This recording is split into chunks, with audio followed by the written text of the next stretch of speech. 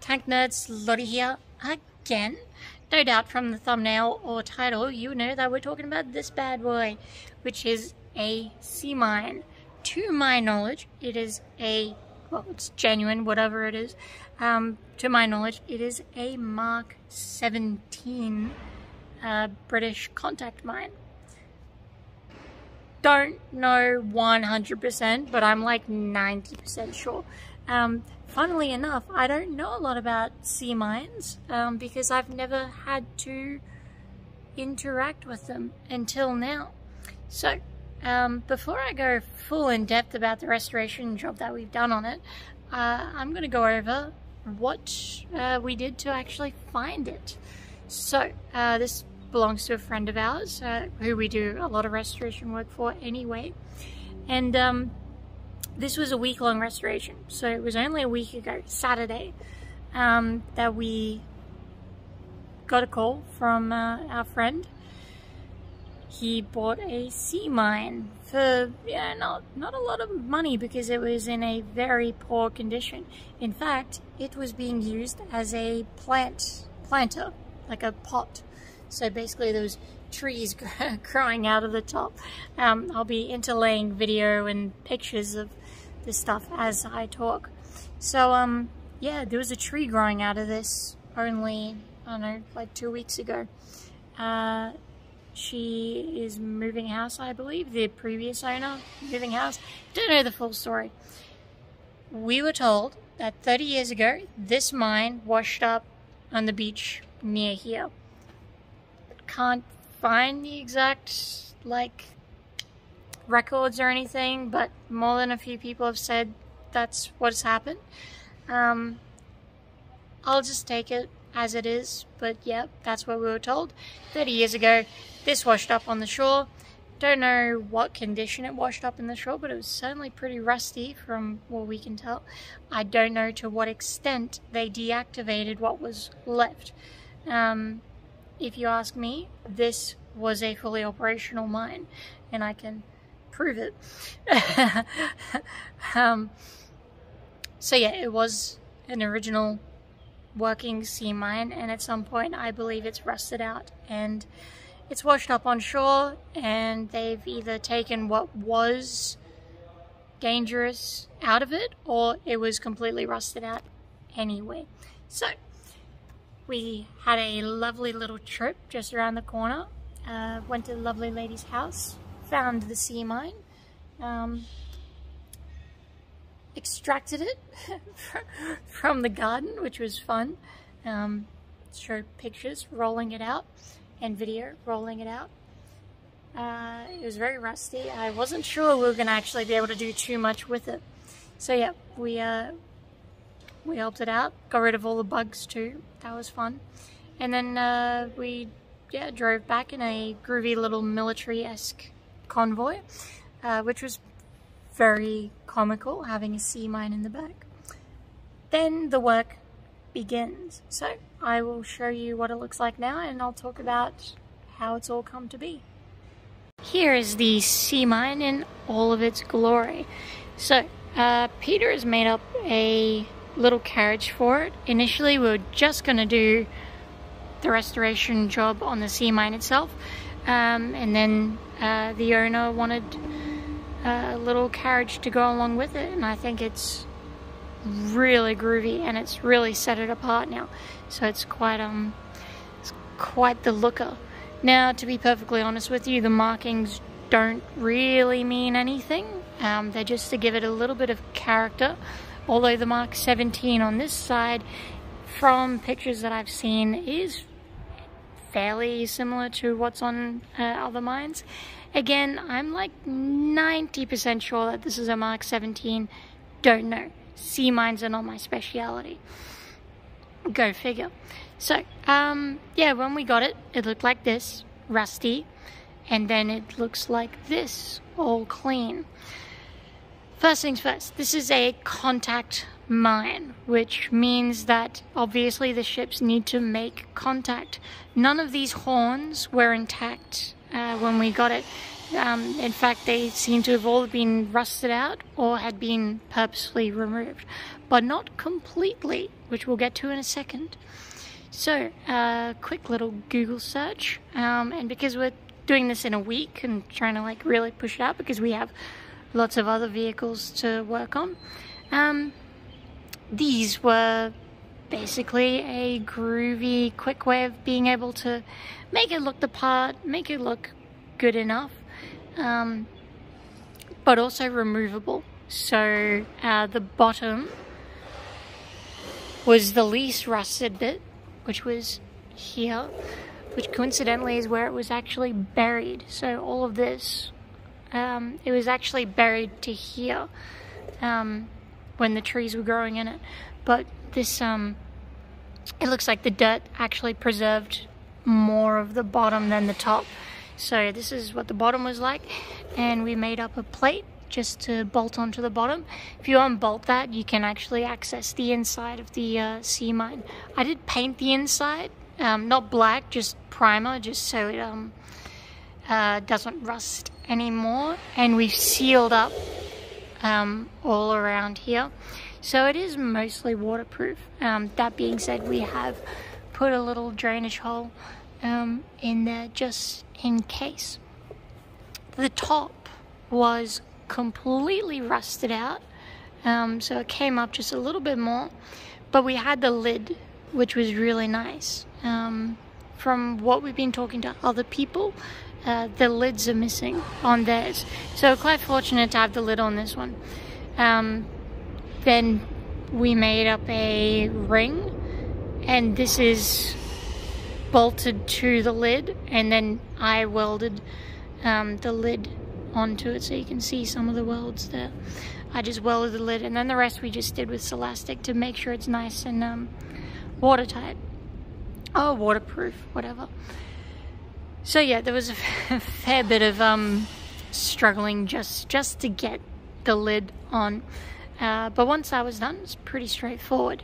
Now we did have to extract some things, including this, to my knowledge. And I really don't see any other reason why. This is where the explosives were. And of course it is completely rusted out. If it did detonate, it doesn't look like it. This looks predominantly just like rust sort of damage, but who knows. Again, I'm not an expert on explosives in the water. So these rods here are used to hold this in place, so it sits in like so, and there's 3 of those. The other 2 are still inside here. I'll show the video showing those, and they just hold it in place. Now from there, as I understand it, the fuse goes in here, or rather the wiring goes in here. The wires come out, 11 of them. There are 11 what you call Hertz fuses. I'll explain how those work, but that is what makes them contact mines. These are, sorry, Hertz horns. There we go. You call them horns. I believe they were invented by an Italian. I might give a history lesson on them later, but I can explain how they work in a little bit. But yeah, so we had that, and we had 3 of those, but one of them was just completely rusted out, so we removed it.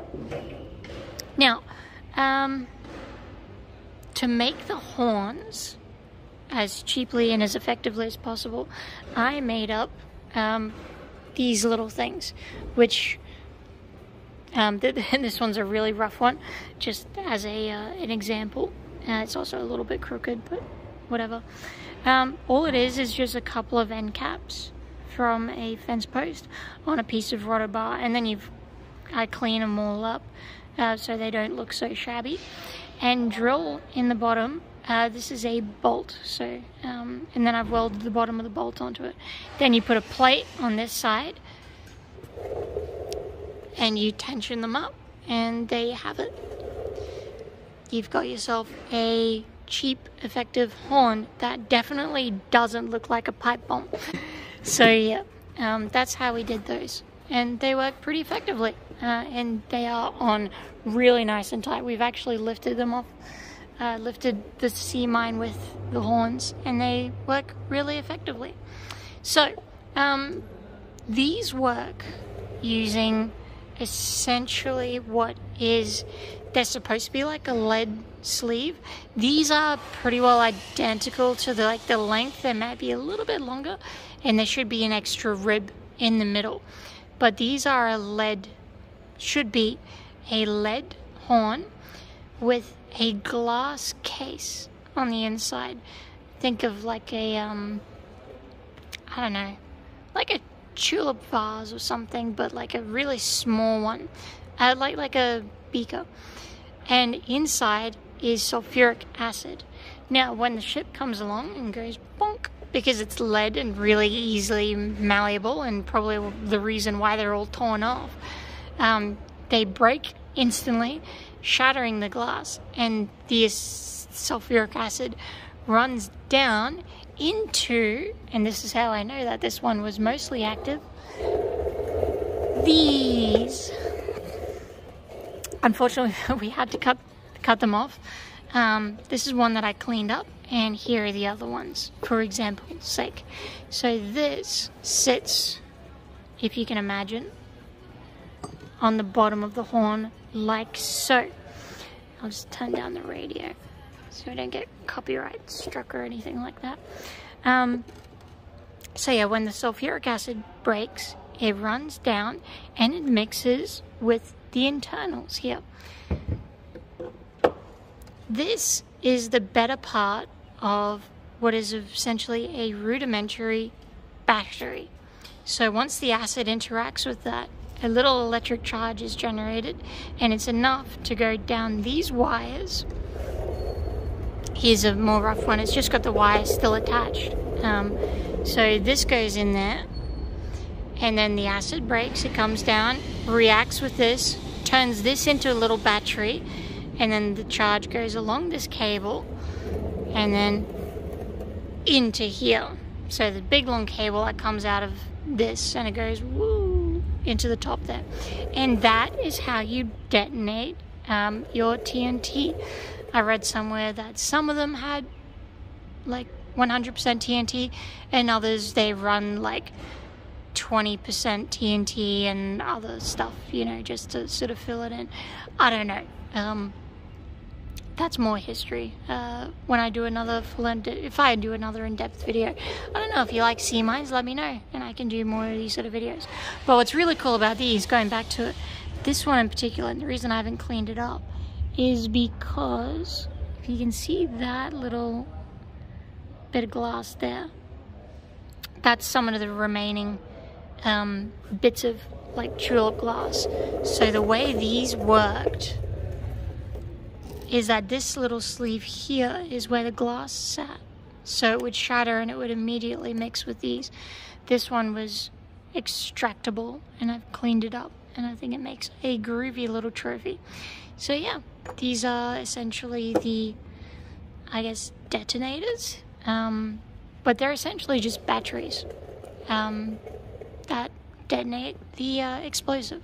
So yeah, that is how we went about restoring the sea mine. And then Peter made up some trolleys. We had these little railway wheels lying around. It's interesting actually, because again, learning so much about sea mines, they actually dump these overboard with the carriages still attached. The carriages aren't as intricately made as this. This is a display piece, and I don't think they were made out of wood. They were like made out of steel and all that sort of rubbish. But we thought we might make them nice and, you know, tidy, and they've got these little tie down points, and they're really cute. But yeah, the whole lot was just pushed overboard, and they would come free of the carriage, and the carriage would just fall to the bottom of the sea, which pretty wasteful, but whatever have you. Yeah, I think it's really cool. I don't think I will be working on a sea mine again, so I always take these opportunities as they arise. And there we have it. Ooh, blinded by the light. So yeah, there we have it. Sea mine. Really cool. I'm really happy about it. I think it came up beautifully. I'm gonna make a little plaque just to put on the end of it, just for restoration's sake, explaining what it is. But yeah, if anyone actually has any full knowledge, like you can actually tell me what model and mark this is, let me know, because I have already painted which mark it is, because I'm 90% sure this is a Mark 17. Correct me if I'm wrong and link to me the source if you think I'm wrong, and then I'll go back and paint this over. Otherwise, it's going to its new home where it will be on display and it's going to look ever so lovely. I'm actually really sad about this. I kind of want to keep it myself because it's just so cool. Yep, I think that'll do. So yeah, that is the wonderful adventures of the sea mine. I hope you enjoyed it. Let me know. Leave lots of comments down below, and I don't know, subscribe for more sea mine content. No more sea mine content, unless